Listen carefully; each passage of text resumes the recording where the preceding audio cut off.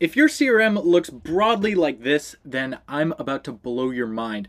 I built about 10 different apps for this CRM with the focus of using AI to give you massive leverage in your business. And throughout that time, I've learned what actually works to give you the most leverage so you can get perfect analytics and enablement using AI in your CRM. As you probably know, most reporting solutions give you a ton of data about the front of funnel. You get cost per lead, how long do people watch your videos, what's the cost per click, and then kind of nothing in the middle, but at the end you get, cost per conversion and total ROAS and all this stuff. And that's awesome, that's fantastic. But what I've long wished for was a bunch of data about what is actually happening in the middle. Because as you probably know, that's where the rubber hits the road. Are these leads being called? How long are we talking to them on the phone? What are we saying? Are we actually following the script? That's kind of what matters, and so that's what I've built. Now, I'm gonna walk you through this app, and I'm gonna give you examples of every single use case by kind of talking about the features that we have here. So let's get started. Now, if you're an agency owner, like I used to be, then this is probably the view that will come most in handy. So what I really wanted for when I was an agency owner was to be able to see all of my clients and all of their data in one place and not just ad spend. Of course, you might not know this, but it is possible within Facebook to create a view which shows cost per lead across ad accounts.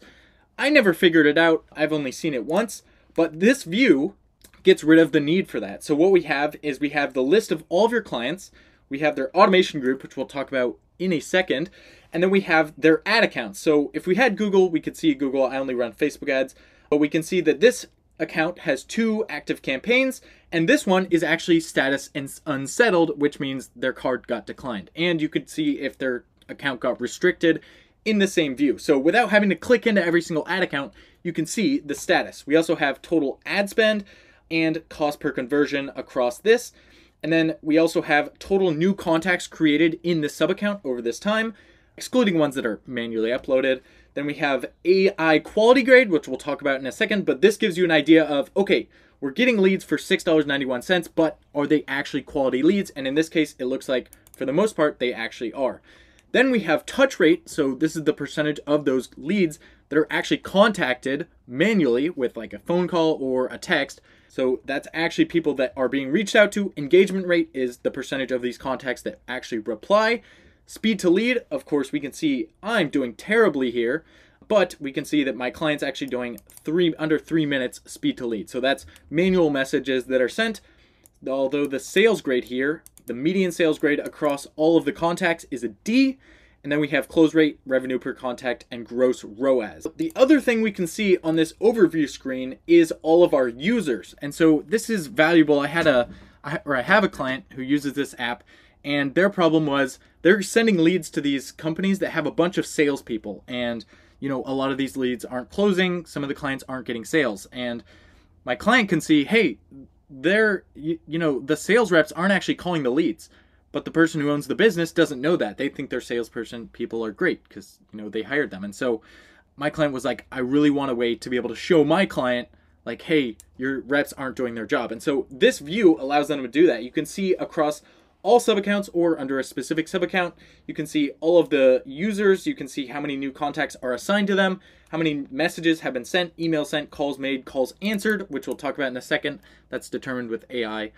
The quality grade of the leads, the sales grade of this salesperson, the contacts that are assigned to them, and speed to lead, all this good stuff. So if you want to be able to keep track of your clients. But now we come on to our second use case. So the first use case was sales accountability. This second use case is sales analytics. So what if you don't really care about seeing data at a high level, but you actually want to be able to see data at kind of the nuanced level, like, okay, where are leads coming from? What's our close rate? All this good stuff.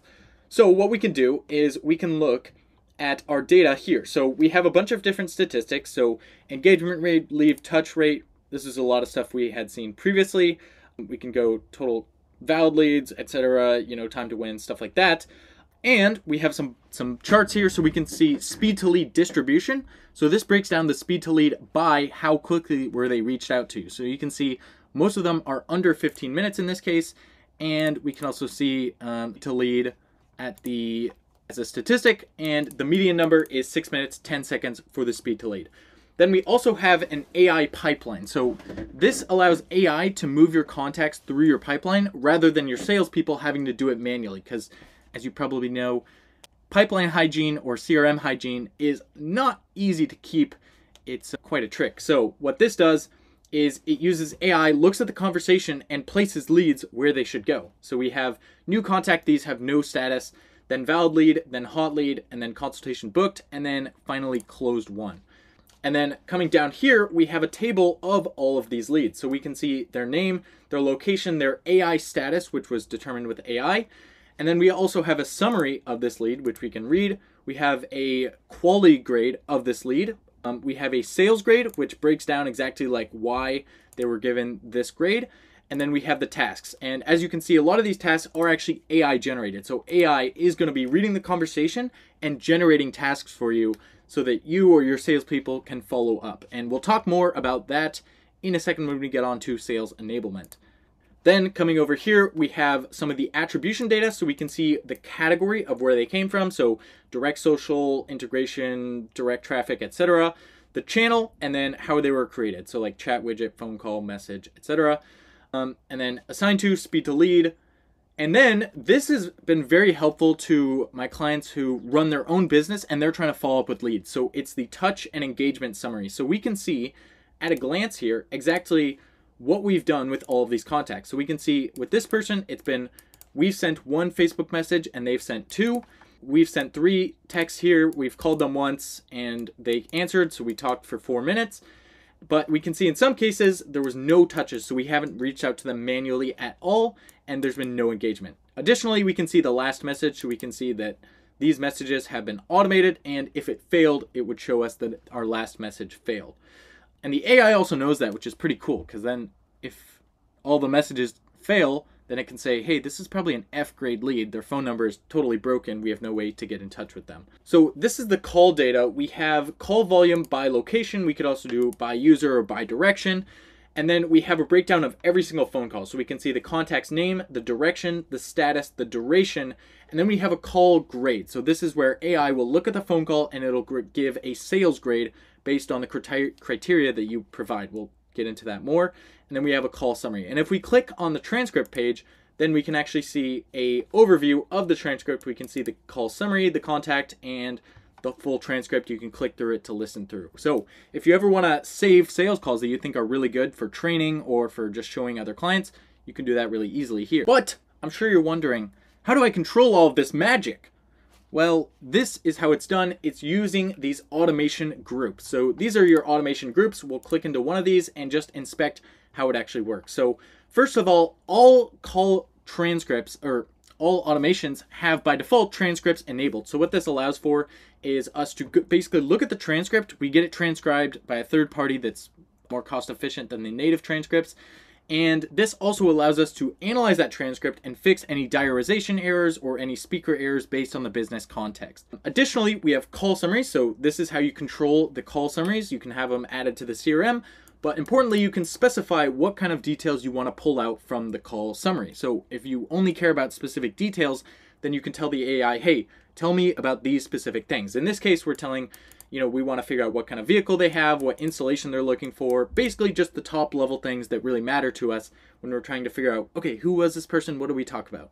Then we have AI sales scoring. So this is where you set the criteria. We have a generic framework for how to basically grade a sales conversation. And this works on phone calls and the conversation as a whole. So every phone call can have its own grade, and then the entire conversation can also get its own grade. Now, the next thing we have is contact status. So what this does is it tries to place contacts automatically in the stage or status that fits them. So we have 2 for solicitors and non-lead. So a non-lead might just be like your buddy who reaches out to you over Instagram, and you're connected to Instagram via the CRM, but he's not really a lead. So we're just going to mark him as a non-lead in this case. And solicitor is pretty obvious, but it's actually pretty remarkable because those Facebook messages that everyone gets that's running ads that's like, hey, your account's getting shut down. You have to click this link. Well, this catches it. It's kind of incredible because I didn't realize that was common knowledge that that's a scam, but it knows. So this will get rid of those kind of scam leads from your pipeline.